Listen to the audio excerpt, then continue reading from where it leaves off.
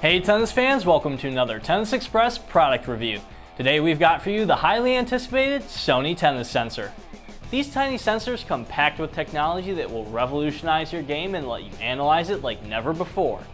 This amazing product will help you to evaluate the strengths and weaknesses of your game. Weighing only 8 grams, the sensor has virtually no impact on the specs of the racket that it's mounted to. Now let's talk a little bit about how to get you started. The first thing you have to do to attach the sensor is take off the bud and replace it with the supplied adapter, and then twist on the sensor.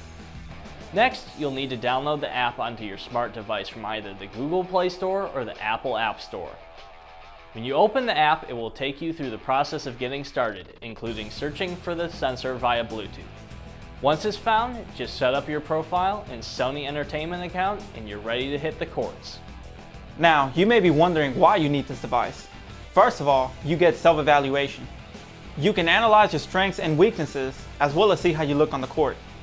This device gives you analytical data that's important when setting goals, which is included into this comprehensive app. The goal setting on the Sony sensor is really cool. You can set goals for spin, swing speed, and ball speed for all of your different strokes. Another great feature of this product is on the fitness side. The sensor counts the amount of calories you lost, the duration of your training session, and the number of shots hit. My favorite part of the Sony sensor is the live video mode. I really like how you can take your phone, tablet, or smart device and record what you're doing on court. That way, I can go back later and review how I did. Speaking of which, let's take a short look at some of the live video that Lewis took of Vinny hitting. So here, we're about to see you serve. Now, let's see where the ball hits. We can see that you really framed the serve to the left. Now on this one, you made up for it with your forehand. That was a good slice.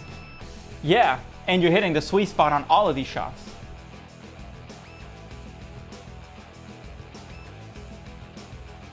That was some good hitting, guys. How about you, Lewis? What'd you like? My favorite part is the fact that the device doesn't get in the way of your hand when you're playing, so it won't mess up your tennis. What about you, Vinny?